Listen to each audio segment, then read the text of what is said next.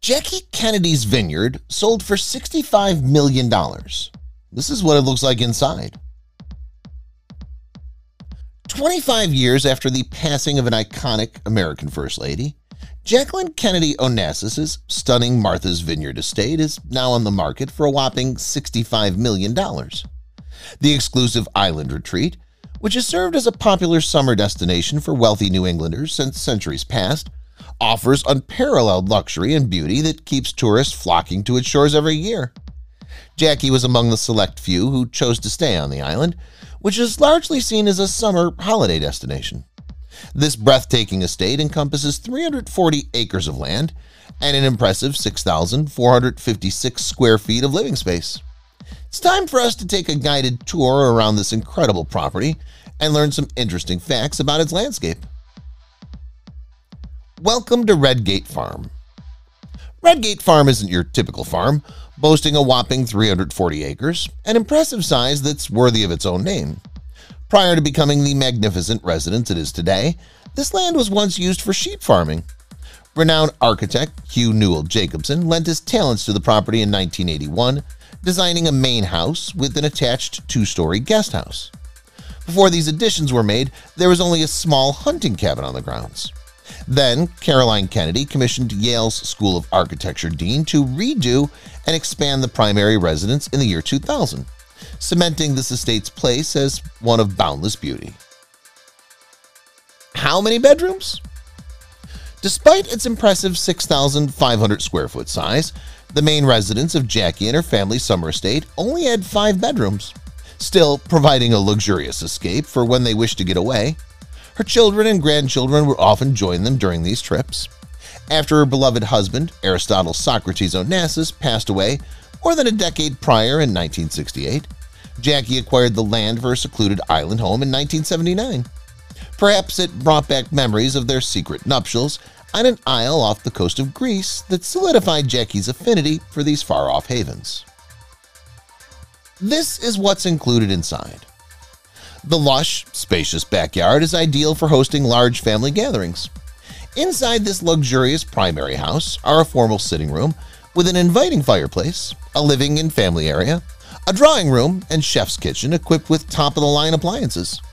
The upper floor features 4 sizable bedrooms, each outfitted with their own bathroom, as well as the grand master bedroom, including its dressing room and beautiful ensuite.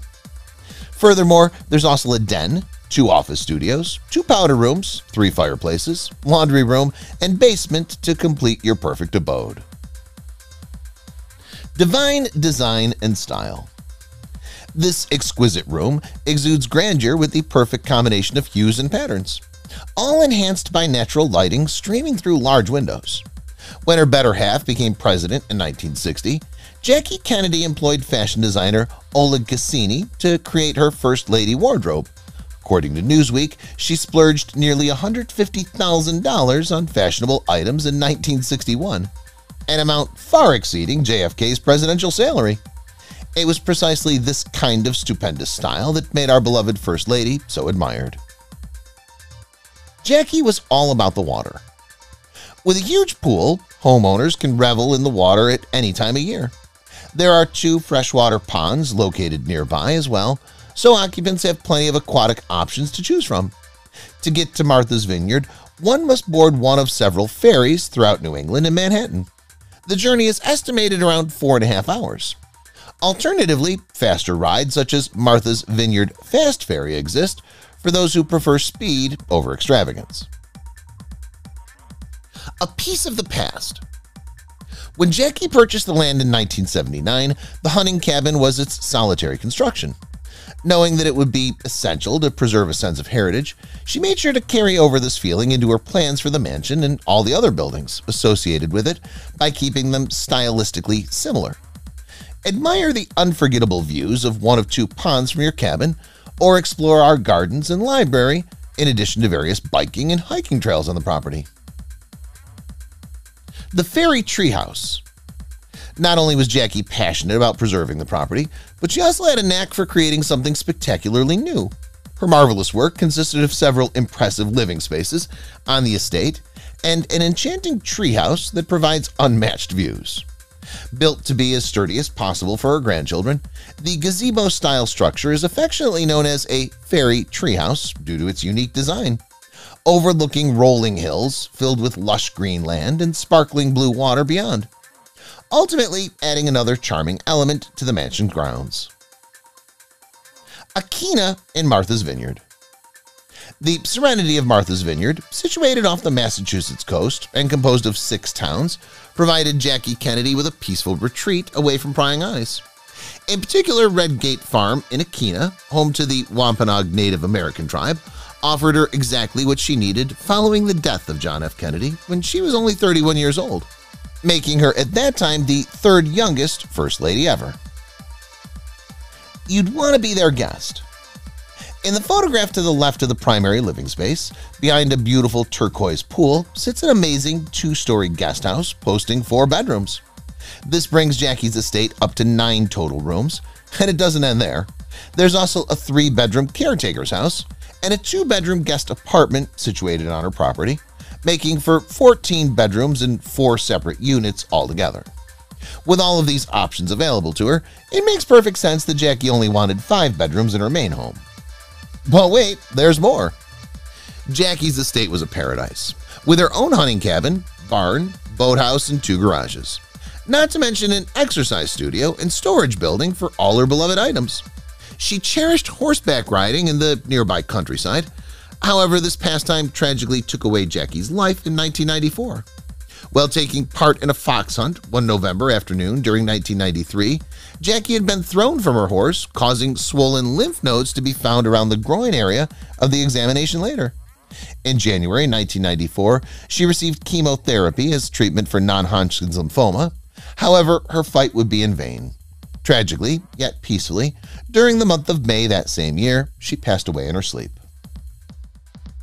Too old to be single. Sitting atop the property's inclined coastline, a beacon offers an atmospheric maritime feel that starkly contrasts with Jackie's city upbringing throughout her childhood and young adulthood. She was accepted for a junior editorship at Vogue, yet decided to quit after just 1 day due to the editor reprimanding her unmarried status when she turned 22. Barbara Leeming's biography illustrates that Jackie had surpassed the marriageable age in her elite circles. This likely explains why she was presented to John F. Kennedy shortly after, leading up to their engagement not long afterwards. The perfect spot for a literature buff. For many authors, searching for a tranquil atmosphere to make progress on their work, escaping to the serenity of nature is often just what they need. Jackie was no different. With her degree in French literature and years spent editing books, Martha's Vineyard would have been an excellent environment near the shoreline where she could focus uninterruptedly. A great number of writers through time have had similar tendencies, striving toward quietude when crafting words and verses that will stay forever etched in our minds. Notable literary figures such as Shel Silverstein, David McCullough, and Judy Blume have all resided on the island. Additionally, celebrities seeking to escape from public attention often visit here in search of a temporary reprieve. Dorothy West was another author who called this place home. View from the top. Be astounded by the breathtaking beauty of the land from an aerial perspective. Enjoy a peaceful swim in your private pool, some friendly tennis matches on your court, and freshly picked vegetables and blueberries from your garden. Plus, with over 1 mile of coastal beachfront alongside this charming estate, there's no shortage of relaxation opportunities.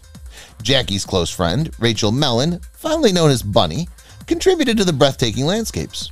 She's widely admired for her exquisite skill in horticulture and landscape design, a feat that was most notably exhibited through her renovation of the White House Rose Garden.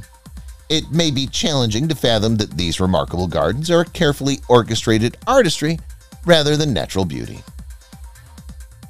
Seclusion at its finest. Jackie's appreciation for expansive landscapes and ample privacy could be attributed to her parents' preference of sending her to a college far from the hustle and bustle of New York City. This is evidenced in the home she built, which offers panoramic views of both ocean and extensive farmland, as well as over 1 mile of private beachfront that ensures seclusion when desired. The attention Jackie gives to details such as building separate guest quarters further demonstrates how much value she places on having plenty of space around her. How to get to and around the island. If you're not a fan of water-based transportation, then the airways are your go-to. Martha's Vineyard has its own airport, which operates year-round from Boston and other areas, plus seasonally from New York.